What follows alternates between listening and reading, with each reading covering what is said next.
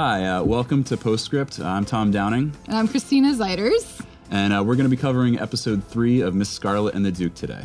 Yes, so if you are watching along with us, you will have to watch through PBS Passport. So you can go to your local PBS station and find their Passport page and sign up. You can sign up for as little as $5 a month or $60 a year. The math works out. And then you can watch Miss Scarlet. You can watch All Creatures Great and Small. You can watch all sorts of masterpiece dramas and documentaries and arts and culture pieces. Nature Nova, the whole works. It's worth at least $5.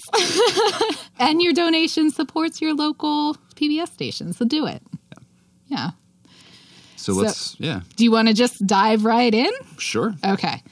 My general feelings about this episode were that it's about how the patriarchy kind of sucks. Which is a theme of the entire show, but especially in this episode. The whole thing is kind of like showing all of the obstacles that Miss Scarlet, Eliza, is facing by just being a woman trying to not starve in this world, essentially. Yeah, and she's confronted by an individual, which we'll talk about later in this, who is like the personification of like the radical, answer. Like she wants to action-driven. Knock through this. Yes. And then that calls Eliza to question like her role. Like how far is she, how much is she willing to push back against society? Yeah. Or how much like she's a part of it? How gentle does she want to be?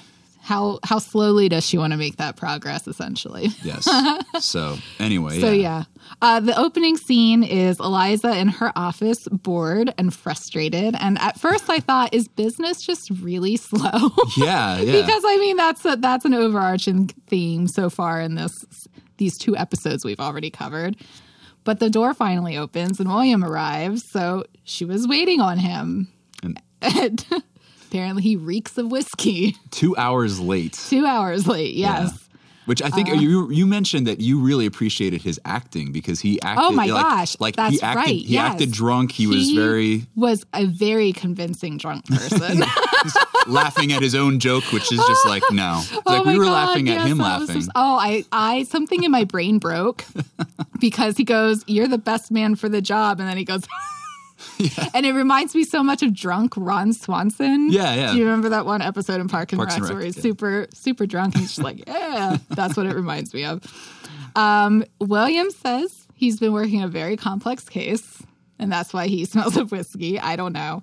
But he wants Eliza to infiltrate and spy on a group of radical suffragettes. Yes. Radical. And it's official business. Official Scotland business. Yard, Oh, yes. He claims that it is officially a job from Scotland Yard. And Eliza's so excited about this, too. She's like, oh, this will be so great for business. She's physically, her energy level's way up here. His is like down here. His is like, my head hurts. I need Gatorade, which doesn't exist yet. No. So when she goes home, Ivy finds her switching her mother's wedding ring from her right. I had to think the right hand to the left hand. Mm-hmm.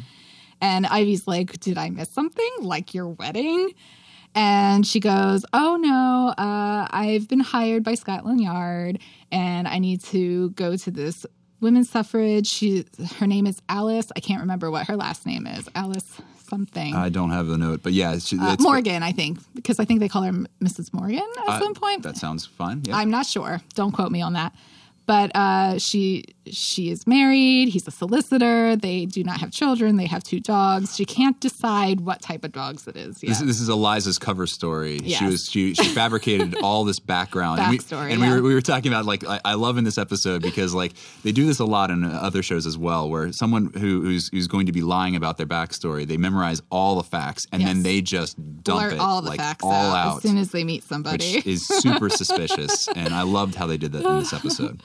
But with this interaction with Ivy, though, we actually get to see some of society through women's eyes because, first Ivy asks why Eliza's spying on them if she supports their cause. But we also find out that Ivy can't read. And if women had the right to vote, that perhaps parents would have put her through school so that she could have learned to read and all of the trickle downs that come from this.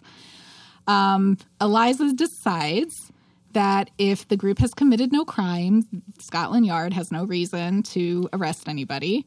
And Ivy's just like, yes, because the police never arrest any innocent people. Yeah. So I thought that was a cute little peek at society through a woman's eyes. I really like this, too, because you kind of see the dynamic where Ivy's more of a mother figure to Eliza, because Eliza's like, I don't like cauliflower. She's like, you'll eat what I make you. Yes. So I love the dynamic. And Eliza clearly respects Ivy, too, even though Ivy can't read and she's like a maid, essentially. I liked that little peek into what society has forced upon them. There was a very good interaction between the two of them, and I can relate to Eliza in the fact that I do not like cauliflower. So I just had some last night. Yeah. I'm sure it can be fine if prepared right. It's just not my choice. Okay. Yeah. At the meeting with the suffragettes, we meet Margaret, who is the main woman of the show. She points out that the women in the room are members of the privileged few, that not everyone has the ability to just drop everything in the middle of the day and come to a meeting about suffrage. And they've been lobbying for years, and it's time for action. She's very energetic, I would say. It's intoxicating. Like when you meet somebody who's like, we're going to do the thing, you're like, yeah, we're going to do the thing. She's very stoked and very passionate about this, this whole movement. Yeah. So we see that we hear that Parliament is considering a bill regarding property rights for married women, and they must go to Parliament. And you see all the women in the room, except for Eliza. There's a few. There's not a lot of them, but they're all very uncomfortable with the idea of actually going out and doing something. Margaret seems to be the one who is the driving force in this, and she's definitely way more into it than anyone else in the room. You can definitely tell that. The other women are, I think, more pragmatic. Yeah. But yeah, go ahead. Yeah, she's leading the charge. Yes, she is. And so that's when someone comes in. The constable. Yes, PC Honeychurch. I couldn't remember his name, but yes, that sounds right. And this is he recognizes Eliza. He does, pretty quickly, and she has to kind of pull him aside so that he doesn't blow her cover. Right, because she's there undercover, and she thinks on behalf of Scotland Yard. And his reason for coming in was he was claiming that their carriages were blocking the street, which there were 3 carriages blocking a lane, and there was barely any traffic. Margaret was ready for the theatrics. She was ready to be arrested. Yeah. But, Eliza jumps up and she has to make sure he doesn't blow her cover because he recognizes her. And she's like, you've returned my dog to me a few weeks ago. Can we please step outside?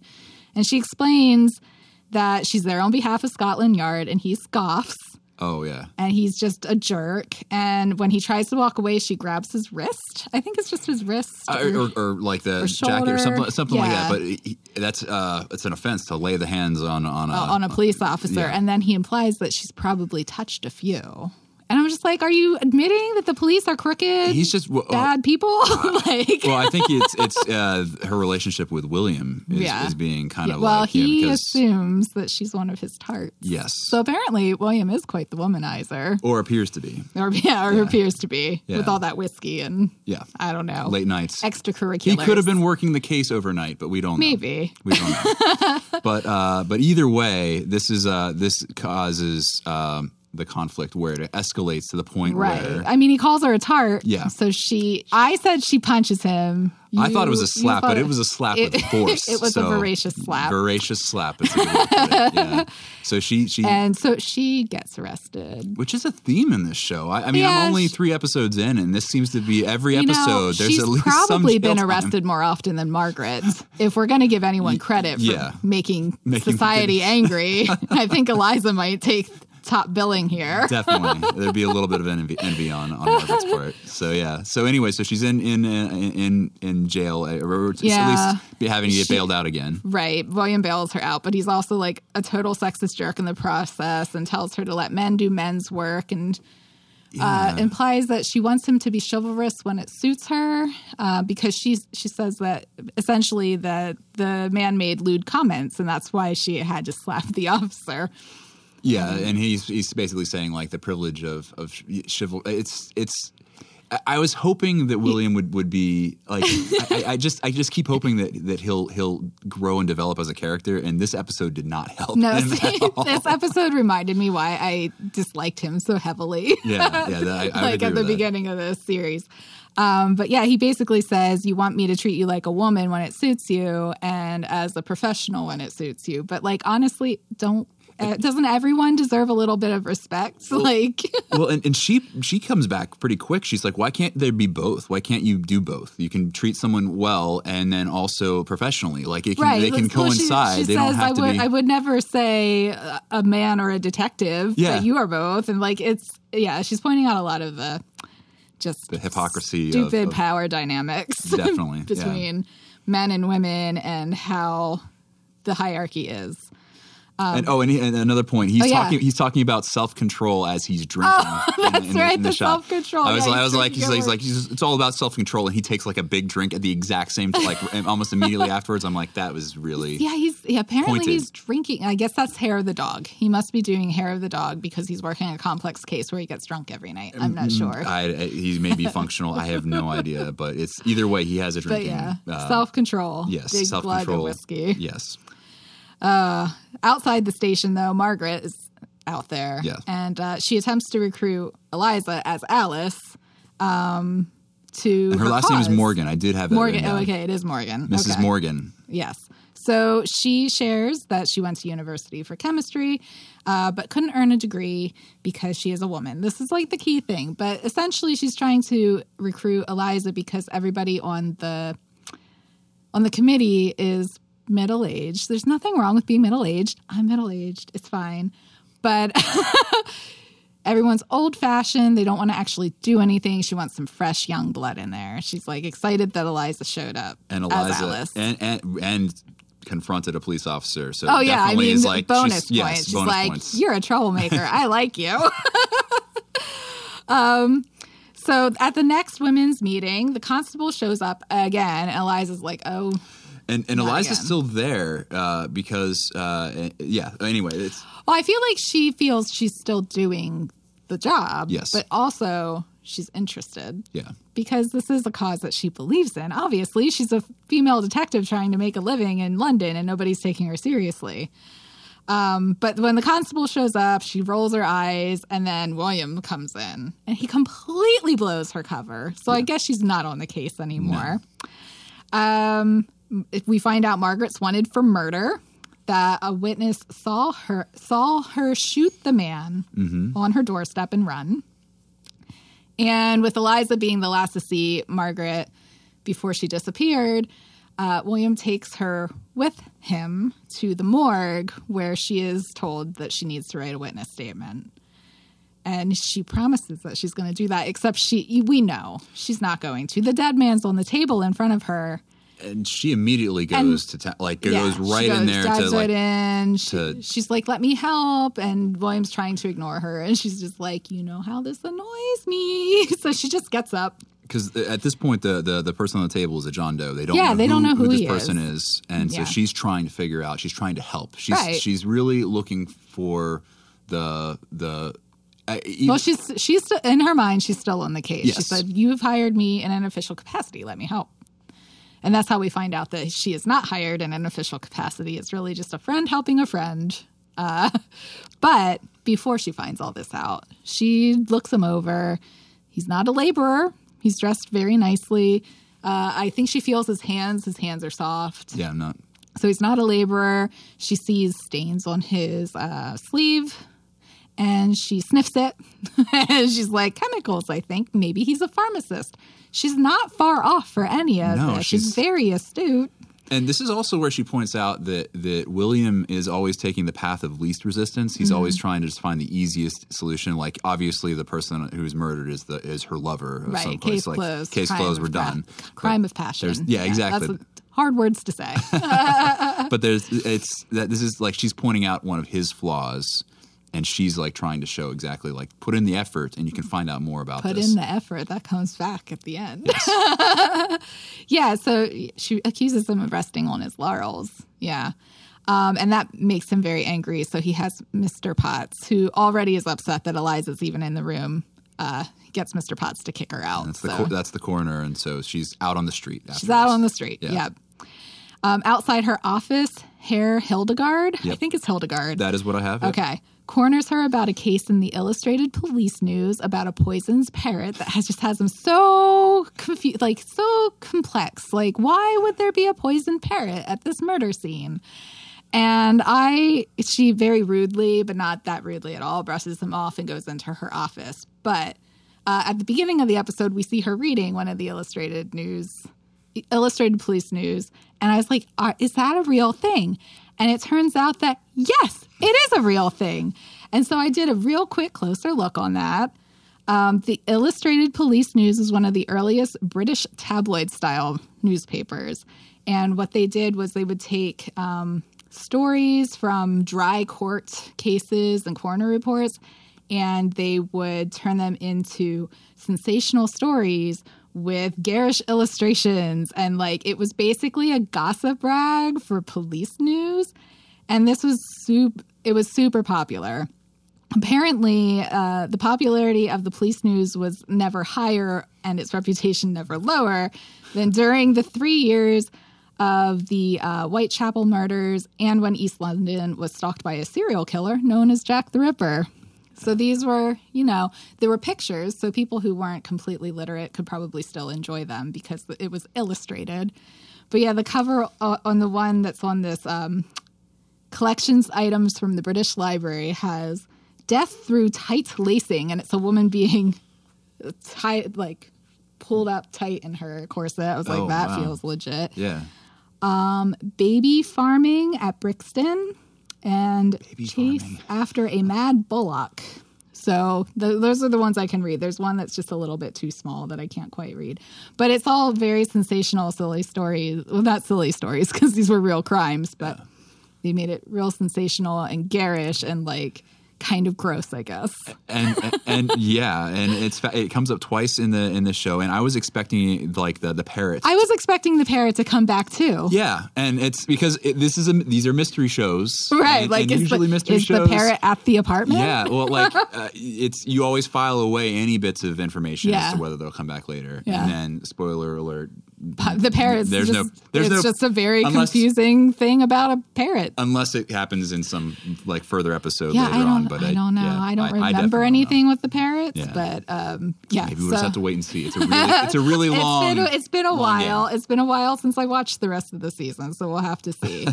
Keep an eye out for the parrots. Just get to come back. So, but yeah. So anyway. After she brushes Hildegard off and goes up to her office, and her father's there, the imagined ghost.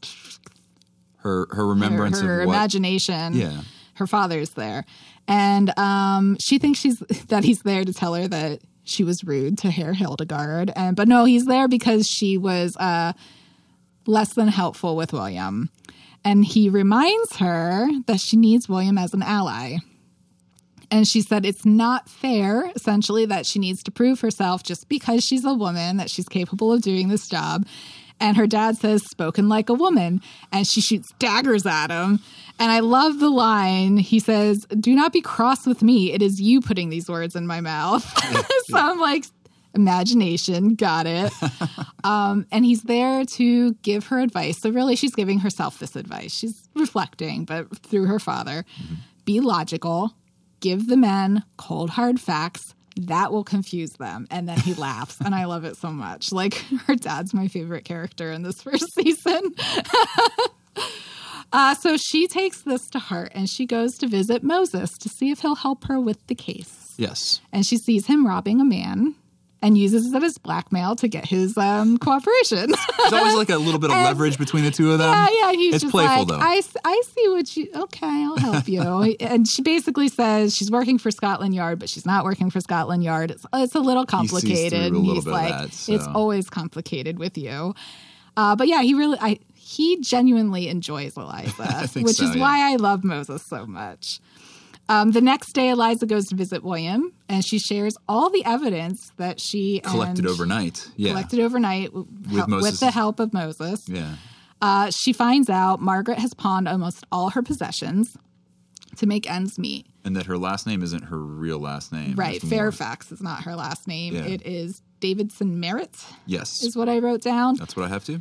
Eliza and Moses have found that her brother is alive, and they find out where he's taking lunch. Like, I guess her brother's the only family that she has that's still alive.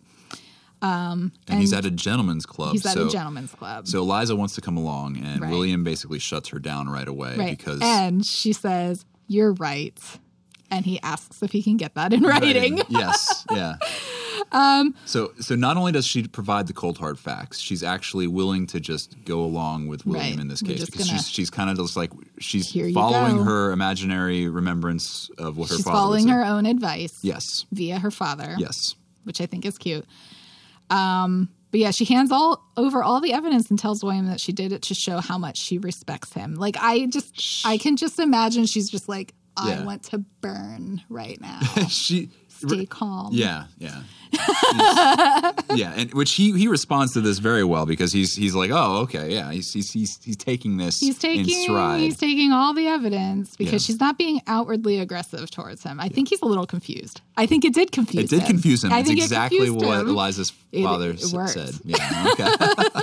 So William goes off to the gentleman's club, and at the club, Margaret's brother refuses to talk to William until he threatens to arrest him in the club. And we find out that Margaret shamed the family. She gave away a lot of money to that damned group. So he cut off her allowance, which I was like, a full-grown woman with an allowance. Like, I already hate this. Yeah. I'm still on Margaret's side.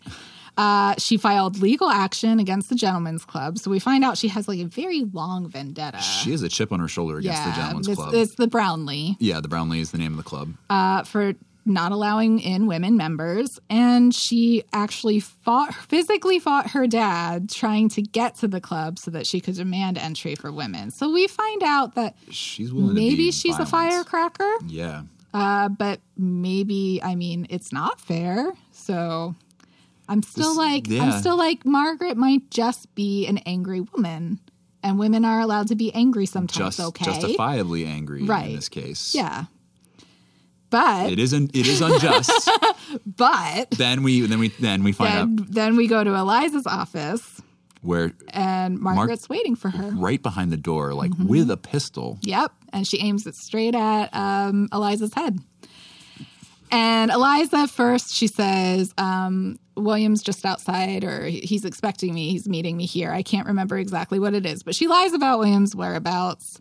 And Margaret definitely says, like, she says, no, he's at the club with my brother. So she's keeping tabs on her brother and the goings on there too. And Eliza. This is where we get like a little bit of a clue in that Margaret is really like kind of orchestrating, or at least keeping tabs on a lot that's going on here. She's aware. She's aware.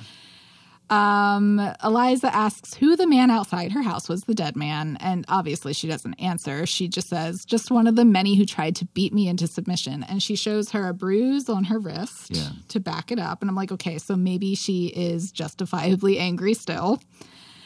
Margaret knows that she will hang for killing the man, but she wants no man to forget the words she'll cry out from Parliament Square, votes for women. Mm-hmm. And she tries to recruit Eliza basically to this protest and get her involved. But Eliza refuses, but she basically says, I won't tell anybody you were here. I won't tell anybody your plan. So at this point, I think we'll take a really quick break. And when we come back, we will talk about William's visit with Eliza, where she's just very distracted. Yes. Yeah.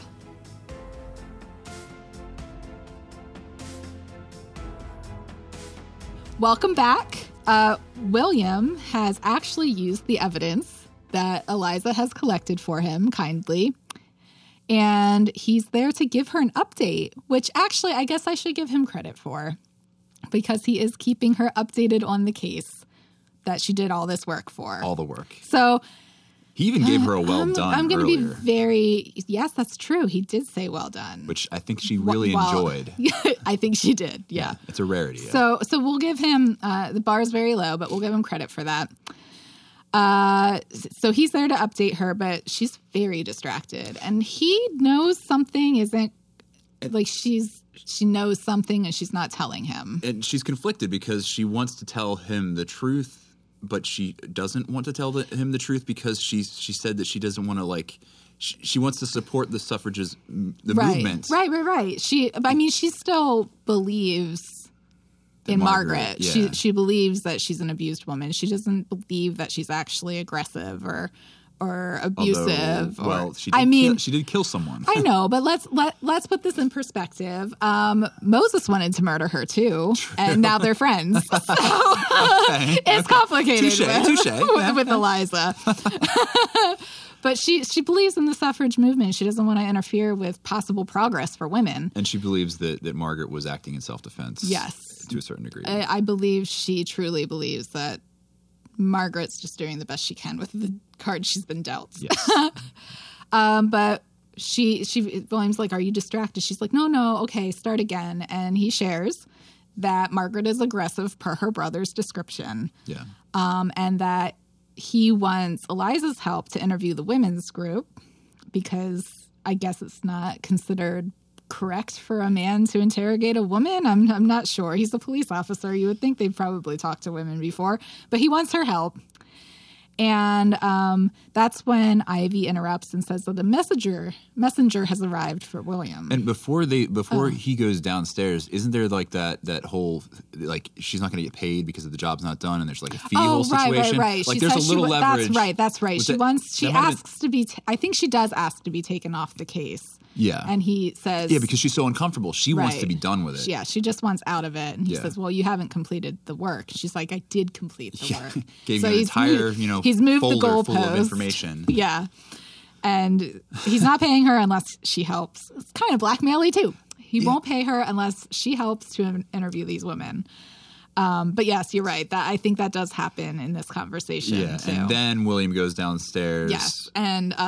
Ivy says, it's not really a messenger for you. There's a man at the door for Eliza, and he doesn't seem like the type we normally interact with, essentially. Like, he seems dangerous. Yeah.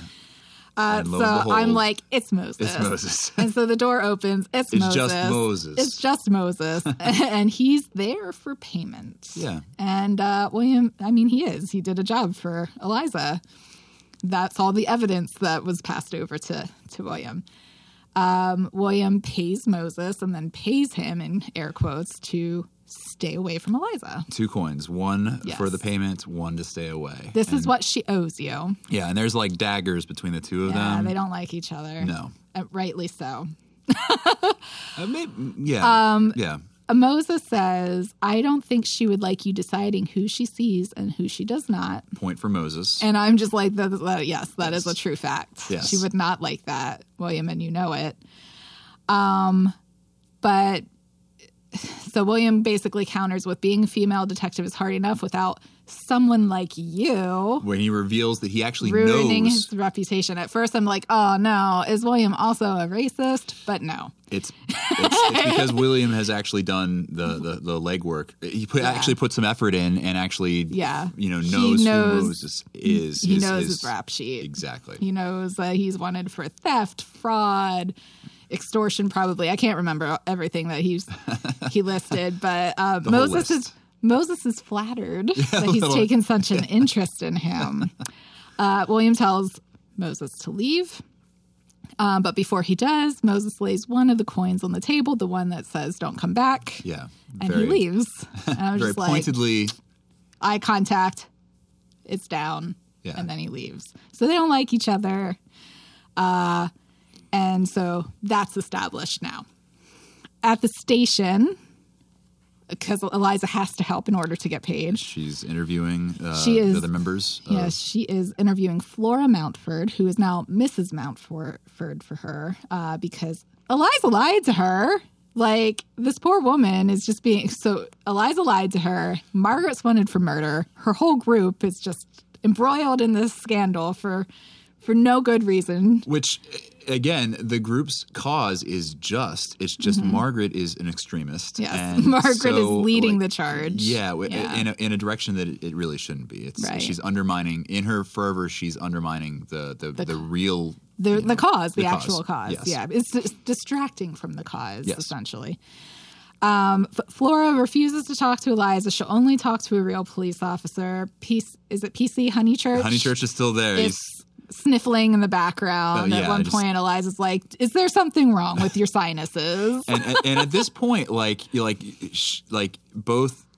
both are people, Honeychurch and they're both Flora, Flora are both very dismissive of Eliza, and then Eliza turns it around. She's just like, I am fed up. I'm done being nice. I'm gonna discard my father's advice. I'm just gonna be aggressive now. She uses her relationship with William to kind of twist it with PC Honeychurch, and because PC Honeychurch knows now that he comes around, and then Flora as well, because she threatens to detain her overnight. The whole dynamic shifts. So and this is also where we get to see that.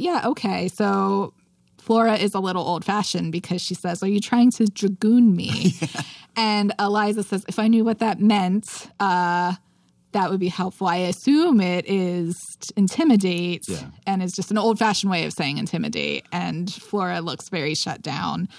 And so now Eliza has taken her power back, and Flora will talk to her. And we find out during the conversation there was a disagreement between Flora and Margaret over who would receive the group's donations. Funds. Yeah, the donations. And this is how we kind of start to put pieces together.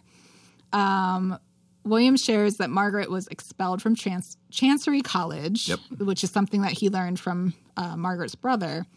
And Eliza says that's the organization that Margaret wanted to donate to. So we know there's something strange here. Yeah. So they go to the college. And we find out that Margaret never finished her degree. She was expelled from the college for immoral conduct with her professor, Dr. Gill. Professor Gill. Eliza points out that the professor was never reprimanded. He continued to teach. And I was like, okay. We're pointing out all of these valid points of why Margaret might be an angry woman. Yeah.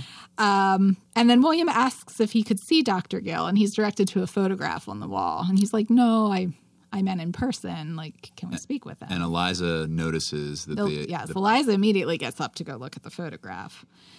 And we find out the doctor hasn't been in. because he's the victim. He's the dead man. He's the dead man that they have in. He's the John Doe. Yeah. So they're on to something here. They have identified the doctor, and now they know where his apartment is. So they go to his apartment and they start digging around. It doesn't take William long to find out that there is bomb building materials in the apartment. There's 30 bottles of angina tablets with the ingredient being nitroglycerin. Mm-hmm. And Eliza, they're like, well, this is strange. It's like he's building a bomb. And then Eliza spots the Votes for Women flyer. Yeah. And she's like, oh, no, it's Margaret.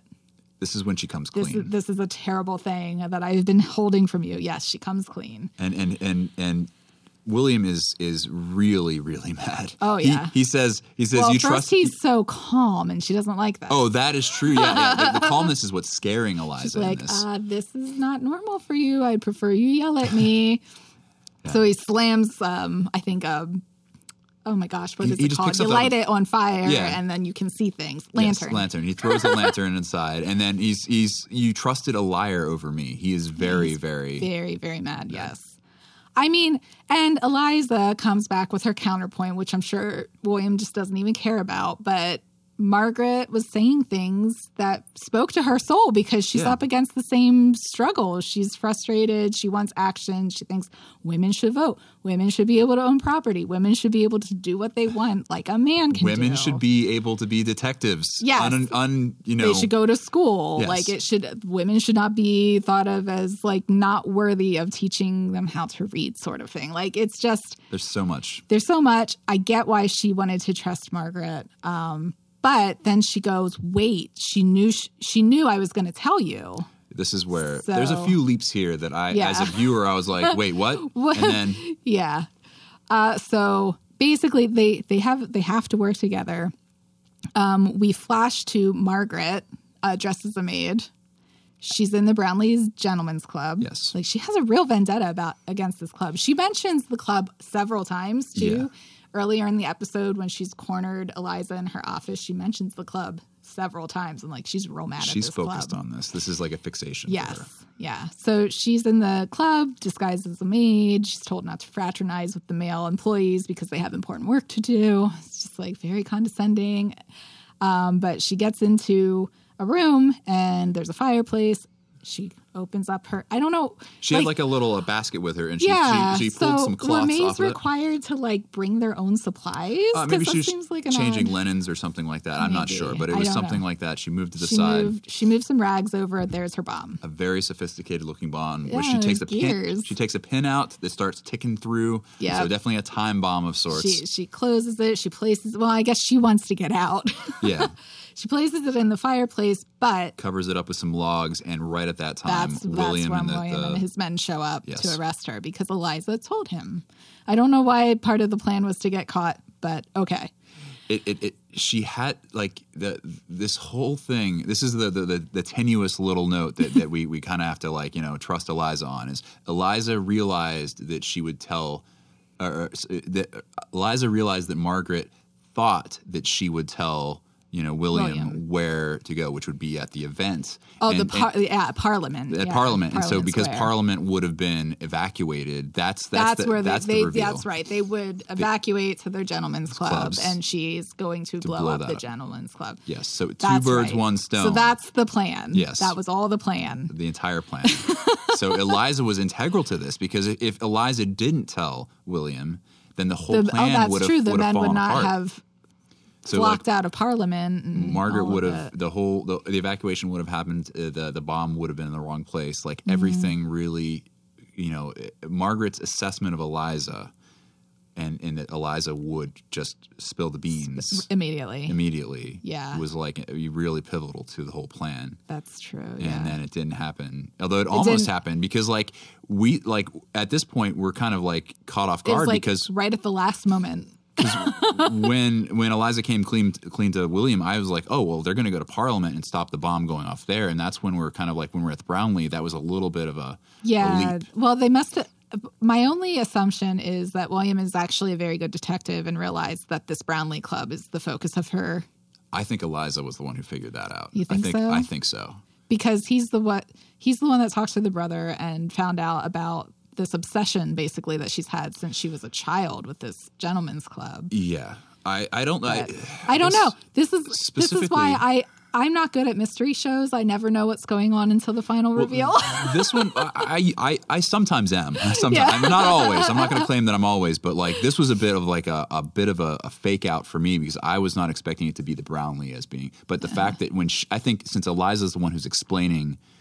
I thought, like, wasn't it that they would be leaving and going to the Brownlee? I thought that was like the reveal, and it's like, oh, okay, it makes sense, because then she takes out the Brownlee, that Margaret hates. I just took them at their word. Yeah, which is fine. Yeah, but the Brownlee, which she does, she has a vendetta against this place. And as she's being carted off, she like accuses Eliza of like being might as well be working at a brothel, because she compares her to a prostitute because she wants men to hire her and then hire her again. I'm like, yes, that is how business works. But she's also Eliza sees this in herself as well, because she is seeking like William's approval. When he said "well done" earlier in the episode, she was happy about that. And even her interactions with her dad, she realizes that she needs William as an ally. She needs to get his respect. Yeah. And so she is kind of. There's not really a good approach. Like, there's not a fair approach to it. She is just doing the best she can with the cards she's dealt. She's trying to make a difference, but. Essentially, Margaret tells her that she's selfish and only cares about herself. And I'm like, hello, do you want a mirror, lady? Yeah. But that also hits home with Eliza as well. It does. Everything you do is for yourself, no one else. Yeah. Like that is the accusation that Margaret throws as she's being like carted off to jail for trying to like murder people with a bomb. Right. So, I mean, it's... for trying to blow up a building. It's for perspective, though. But like, William submits his report. Oh, well, William, I thought this was also interesting. William tells Eliza that Margaret doesn't know her. So he's basically saying, like, he's defending her character. You know, you're a good person. You're not doing that. She doesn't know. You're not a selfish person. He says you cannot make people agree with you by killing them. I mean, we're not the French, which I thought was really cute because I'm just coming off Marie Antoinette. Dig on the French there, yeah. We're not the French. But, it's clear that Eliza takes it to heart because, at the end of the episode, we see we'll get to how Eliza takes it to heart because at the end of the episode first, William's boss is like really impressed with his work on the case. He's like, this really shows initiative. Yes, and also asks for like, hey, just make sure that the people that you're working with know that how well they've done. Is there anyone that you would like to call out and recognize? Yes. And then like we do a cut. The scene cuts, so we never know. So we like, never. I doubt he did. Did William give credit? I doubt he did because his boss seems really rude, so I don't know that he would actually out himself as not doing any of the work in this case and the work actually being done by a woman. He may have done some of the work, but the vast majority was definitely Eliza and Moses and just bringing the evidence, the cold hard facts. I worked with a woman and a criminal. Yeah. They deserve a shout out. So we don't know. Can I get that promotion now? You know, can I get that promotion? Going to the Irish division? Yes. But so we don't actually know. Maybe he did give credit to Eliza because he did hire her to infiltrate the women's group. So there is an opportunity. That's let up to us as the viewers. Now I'm saying no because William has not shown any sign that I'm gonna say yes because I'm just hoping because he's not very nothing in this episode really has redeemed him. So it's my imagination that's hopefully filling in. Like you're hopeful that he's redeeming himself behind closed doors. Maybe. Yeah, I don't know. But anyway, so then we're back with Eliza at home. Yes, we're back with Eliza, and so she's taken Margaret's accusation to heart that she's not helping anybody by bettering her own role in the world. Yep. And we see that she is teaching Ivy to read. And it's really touching. Ivy obviously feels very uncomfortable with anyone doting on her in any way or helping her learn things. She's self-conscious. She's like, I'll never remember all these vowels. She's like, yes, you will. You remember everything from my childhood. And she says something about, that's because you were so naughty. Which again, it really the dialogue in this show up to this point is so great. And just seeing the interactions within the characters the between Ivy and Eliza is very touching. I love their relationship. It's really sweet. And Ivy, obviously, she knows that Eliza cares because at the end she kind of like smiles wistfully and starts doing her lesson. Yeah. And I love Ivy so much. And that's how the episode wraps up because Ivy's learning her letters. Yep. So we have that. It's a really soft close. I really liked it. It's a soft close. There's a lot left unsaid. Mm-hmm. It's just kind of like just left hanging there for the next episode. Probably. Kind of. The next episode really has nothing to do with... Well, because the next episode is about ghost photography, if I remember correctly. That's right. And I'm excited about rewatching that If you're watching this, they promo it heavily in this. Oh, yeah. It has next on at the beginning of the episode. I'm like, why are we watching the next one at the beginning of the episode on Passport? So I don't know if there's like... something got confused or what, but it's built in. So anyone watching this, listening to this right now, us speak about this. There's another episode, and it's got ghost photography. And so hang on to Postscript. We'll talk about that one next. So excited about that. So, any final thoughts about this episode? I just really like the themes in this episode. There are a few leaps where you kind of like, as a viewer, you're caught a little bit off guard. At least I was. Yes, I feel like there's a lot of leaps in every mystery show for me because I'm not good at connecting the dots. But this one specifically felt like, how did they make these connections so seamlessly?